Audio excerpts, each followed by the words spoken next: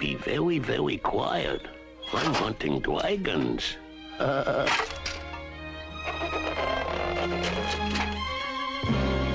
Dragon Twax.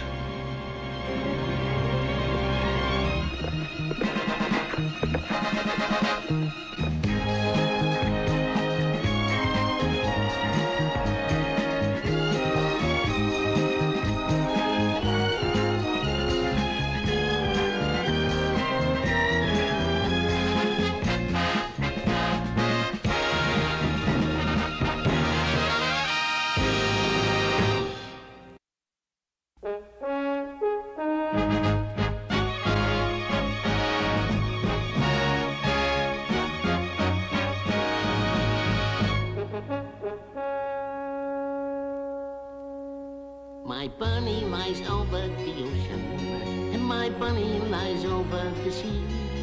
My bunny lies over the ocean. Oh, bring back my bunny to me. Bring back, oh, bring back my bunny to me, to me. Bring back, oh, bring back my bunny to me. Well, here I am. The Georgia Peanut Festival. And for once, all the peanuts I can eat. Hey, just a peanut plucking minute. This don't look like plain old Georgia to me. This looks more like Pittsburgh.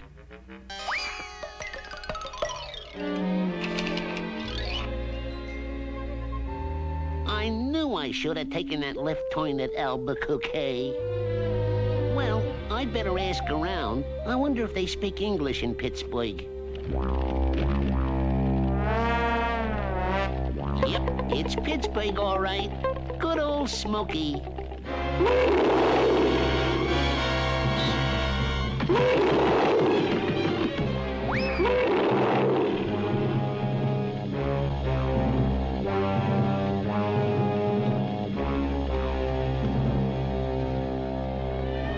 Something wicked this way went.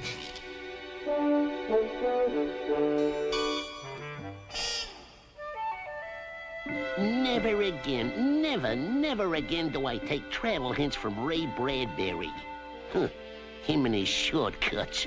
The last time I took Bradbury's advice, I ended up in the 25th century as a Martian monocle. On Mars yet. This time I end up in some kind of lizard factory.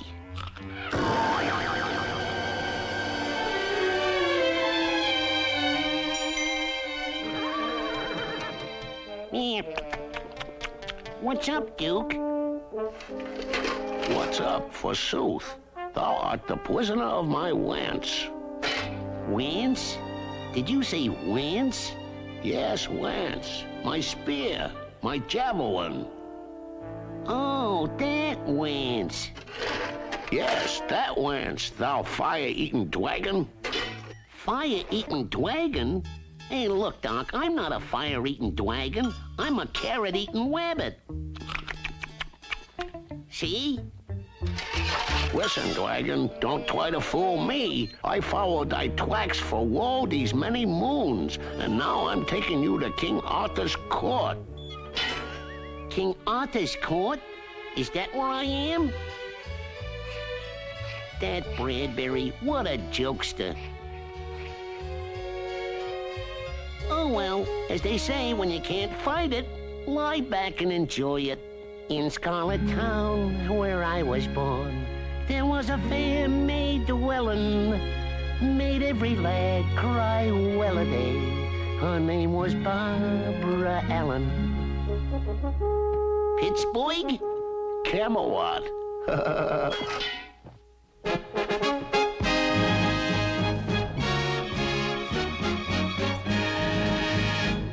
And having searched for this terrible dragon 1,000 leagues or more, saving hundreds of maidens in distress from distress, having killed platoons of knights in chivalrous combat, I found the trail and tracks of this brimstone-swigging dragon. This dreadful sky-towering monster, But this trail went through strange and fearsome woods, and I must need whop the heads off 7 giants at one sweep.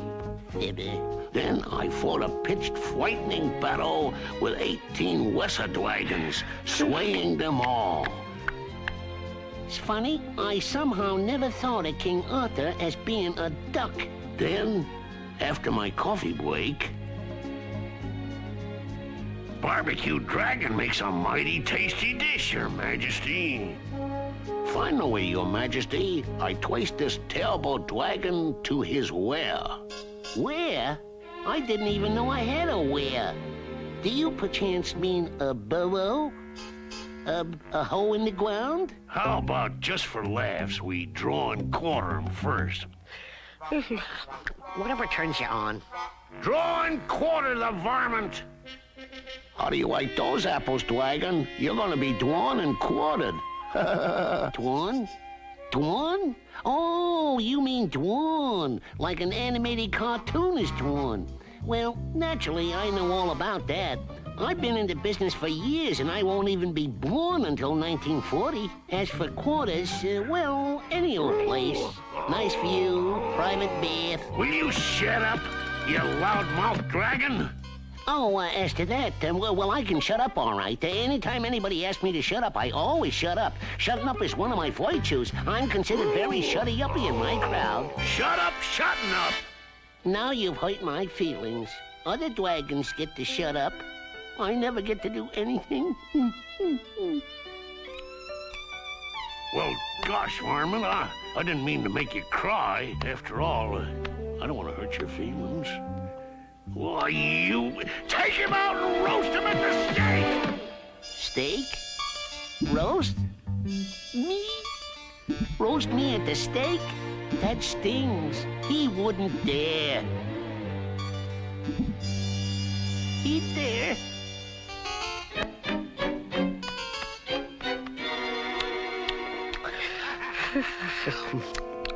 Well, one thing's for sure. Either I'm Joan of Arc, which I'm not, or according to Mr. Mark Twain, I'm a Connecticut Yankee rabbit in King Arthur's court. If so, then there's gonna be an eclipse of the sun about now. Better check, though. I beg your pardon, Sirloin of Pork, but would you happen to have the date? Certainly, fair sir. It's January, June, June 1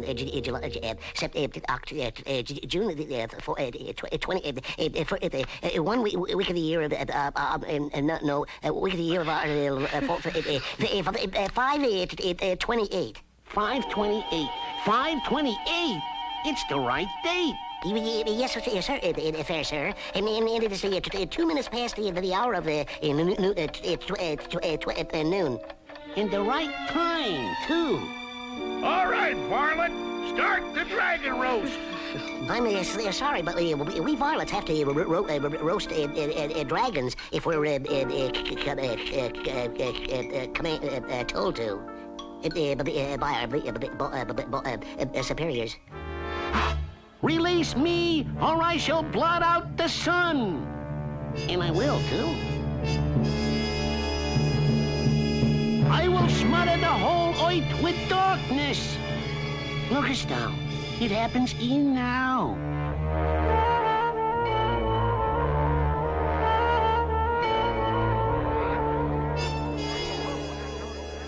Why, that dirty twixter, he is obliterating the sun.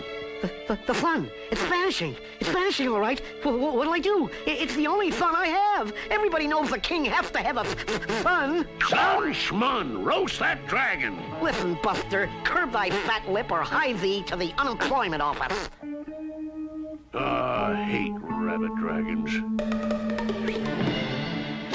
Release that noble creature and give him half my kingdom and other valuable emoluments. I still think that was some sort of sleight of hand. Just you wait, Henry Dragon. Just you wait. I'll get you yet. Thanks loads, Doc. That eucalyptus overcoat was getting a little itchy. And now, sir, restore the sun, please. Pretty please. Half my kingdom, emoluments. Sure, Doc. Any little thing.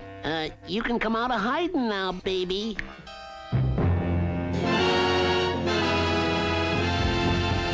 nice trick. I don't suppose you'd settle for a quarter of my kingdom, would you? Or an eighth? 16ths are nice, too.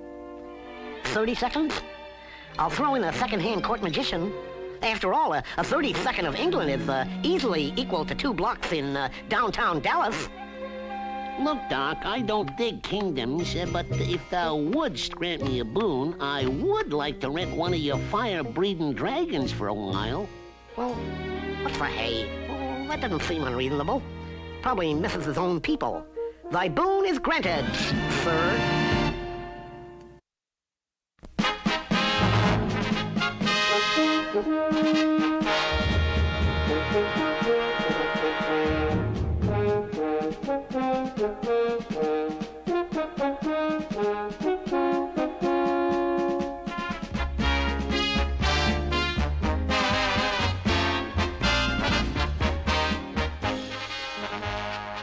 Actually, I picked it up for a song. Somebody's country shack. But what I really needed was a source of cheap, clean power. That's where the dragon came in.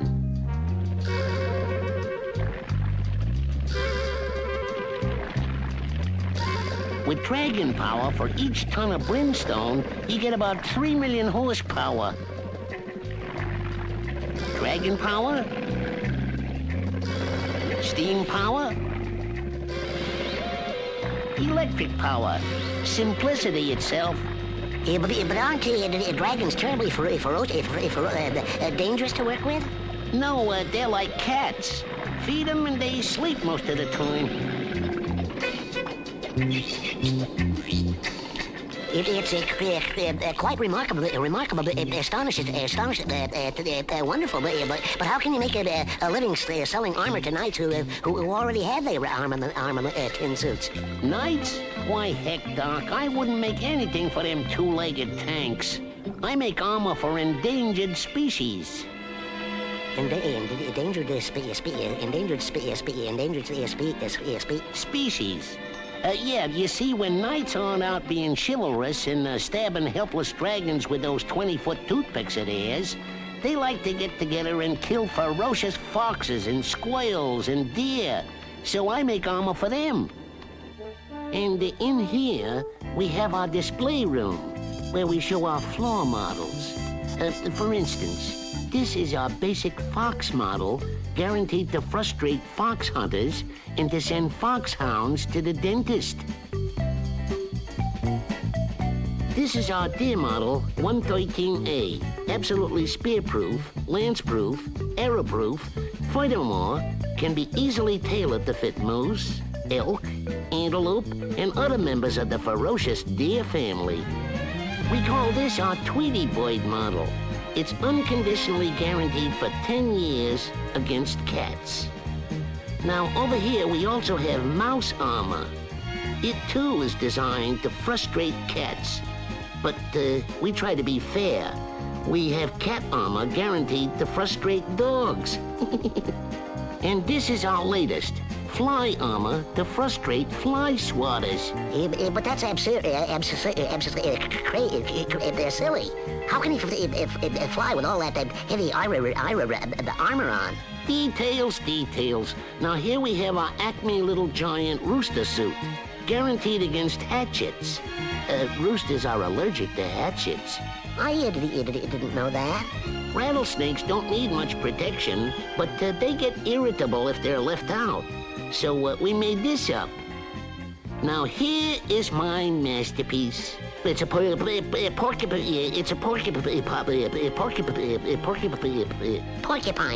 Thanks. Uh-oh. Oh? Look who's tracked us down. Old Sir Elmer of Fudd himself. All decked out in his steel tuxedo. Aha! Caught up with you at last, didn't I, you scoundrelly wabbit dragon?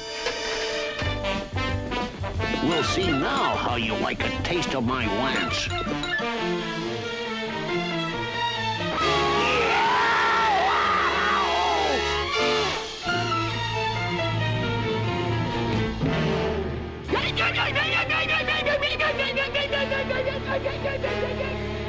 All right, what's the big idea sticking that toad stabber into my... Oh, turning thyself into a rabbit again, eh, Mr. Wise Dragon? Well, it's not gonna save you this time. We will meet on the Field of Honor. Field of Honor it is, Donk. But my turnsies with a glove trick first. Choose your weapons.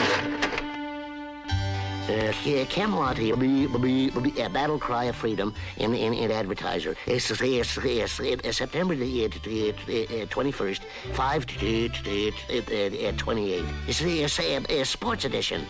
Duel to the death, main event. It's Sir Elmer of Fudd versus Buggus Bunny of Carrot Patchville, U.S. and N.A. Two falls out of three. Two falls out of three. Two falls out of two. Catch can't. Merlin of Monroe and Porky of the Pig seconds. It makes you humble and is sort of proud.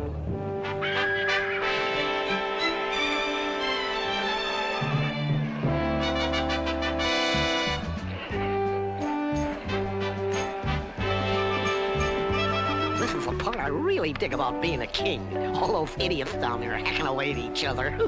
And me safely up here out of it. Being hacked is not only stupid, it hurts.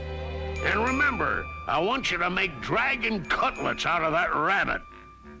And remember, too, he's a patsy for a left hook to the upper epiglottis. Don't worry, I'll give him a left hook right in the epiglottis. Are you ready to enter the lists, Sir Bugs? Well, I'm certainly not ready to enter the list of best-dressed knights. This iron underwear is rather stiff.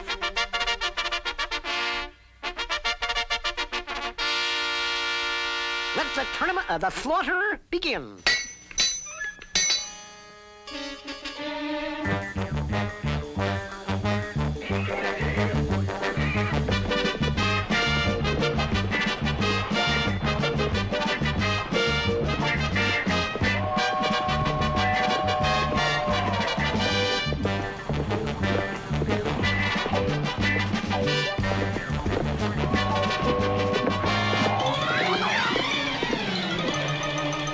Cheer up, Sir Osis of the Liver.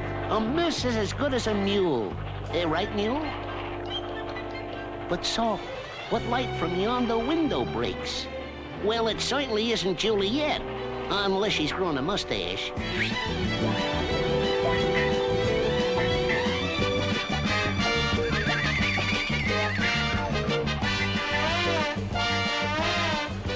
Stop it, you crazy idiot! Can't you see you're tangling up my whiskers?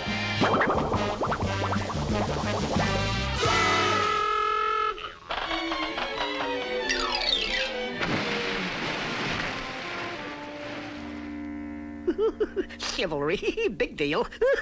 It's ridiculous. Hates rabbit dragons.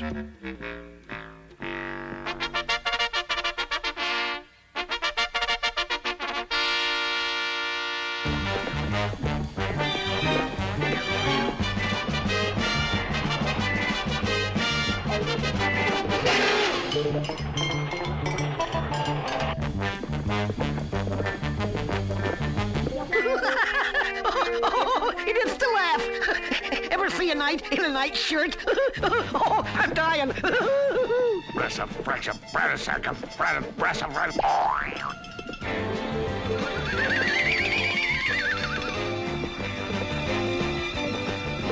Stop it, you crazy idiot!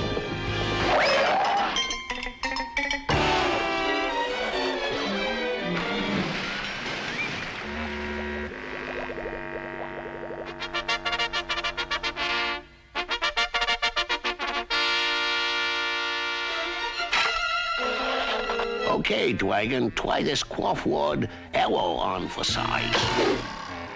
It looks, sire, an arrow Approach it.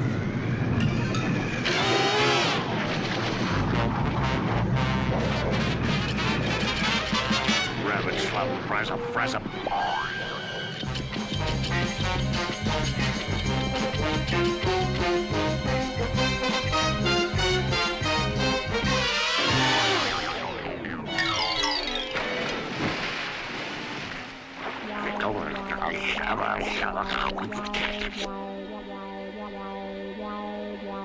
I mustn't look anymore. I'll die.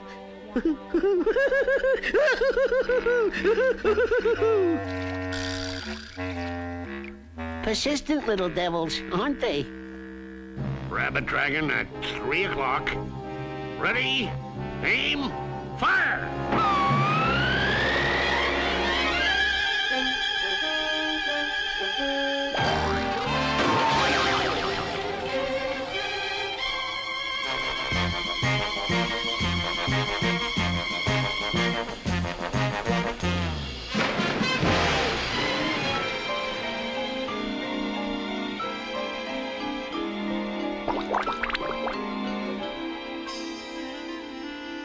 Okay, Rabbit Dragon, prepare to meet your maker. Just a cotton-picking minute. You can't use that. Gunpowder hasn't been invented yet. It hasn't? No, it hasn't. And with any luck, maybe it never will be.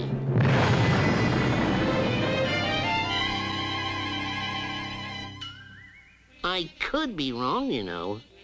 Oh, well, live and learn. Gall dang Caniglion lappin' dragon, rampant frappin' Canejo lizard.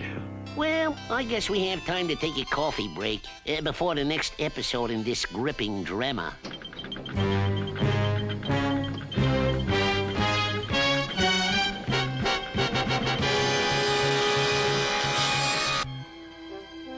Hey, look at that neat carrot slicer.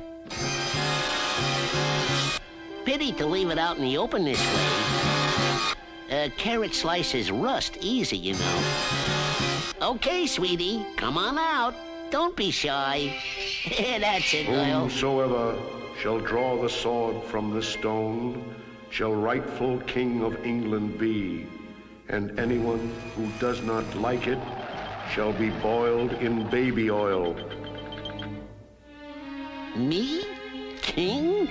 Oh, you've got to be kidding. I pledge my allegiance and my loyalty. Oh, mighty monarch, king. Me too, oh mighty king. I pledge my allegiance too. We are thy servants. You know, maybe he wasn't kidding. I am thy loyal subject, your majesty.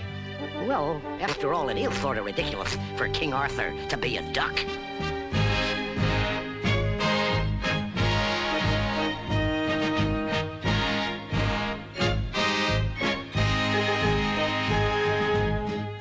This may call for some rewriting of history books, but it proves one thing.